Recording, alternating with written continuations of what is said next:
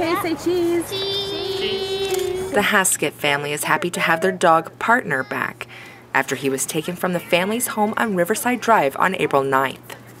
The family's home security cameras show a woman and a dog enter the yard around 3:48 p.m. The woman appears to be petting Partner, who is tied up outside. Then her and the dog she arrived with leave. Minutes later, Partner is brought inside the home and the entire family is shown leaving around 3:53 p.m.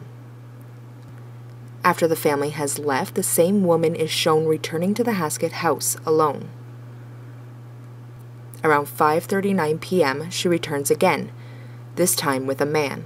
They stand outside the home for a moment before entering the neighboring apartment building, which they use to gain entry to the back parking lot. Moments later, the security cameras catch the woman trying to gain entry through the back entrance of the property. Around 5:45 p.m., the woman returns, again alone, and approaches the front entry of the home.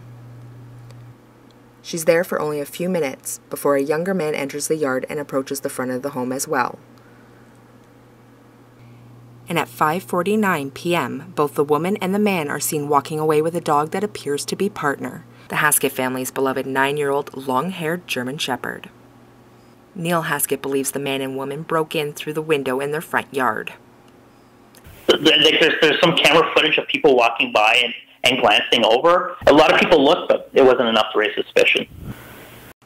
The family quickly posted photos of their dog on Facebook, which Northern Life shared, and by the next day, the family received dozens of tips from people who said they've seen Partner being walked in the hospital area.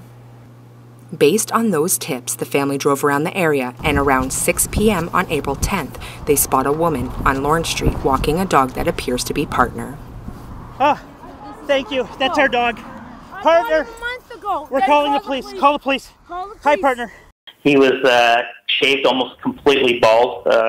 His head wasn't shaved and his tail wasn't shaved, but the rest of all of his long hair was completely shaven off.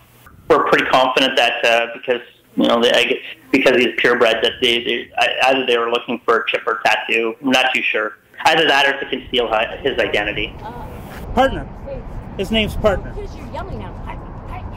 I didn't steal it. I got it. You stole our dog. Yeah.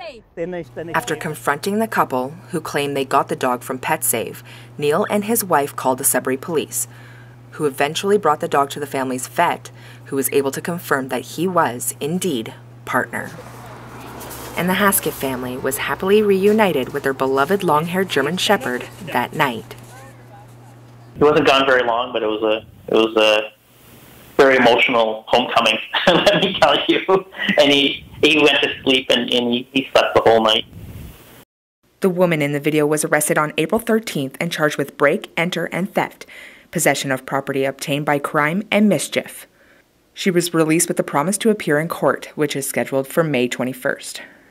The identity of the woman has not been released by police, but on social media, several users say they believe her to be a woman named Heather Zeffer, who appeared in a video by Northern Life back in December 2010, claiming that her dog had died after eating rat poison at a park on York Street.